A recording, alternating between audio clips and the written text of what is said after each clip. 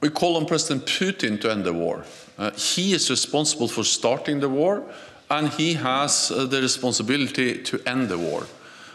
Because if Russia stops fighting, there will be peace. If Zelenskyy and the Ukrainians stop fighting, Ukraine will cease to exist as an independent nation. So not speaking about, in a way, two equals. We have an aggressor, Russia, and we have a country which is the victim of aggression, Ukraine.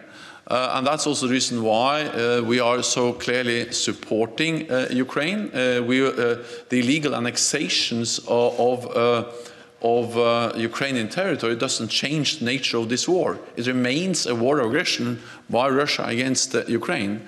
And of course, what we have seen over the last weeks or days is the most serious escalation of this conflict since the invasion on the 21st of February.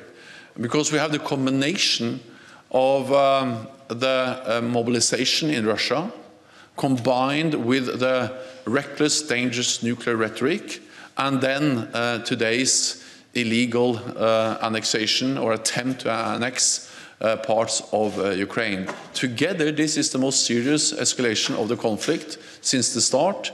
And the aim of President Putin is to deter us from supporting Ukraine. But he will not succeed in that. The message from NATO allies and from partners is that we will continue to support. The United States just announced today more support.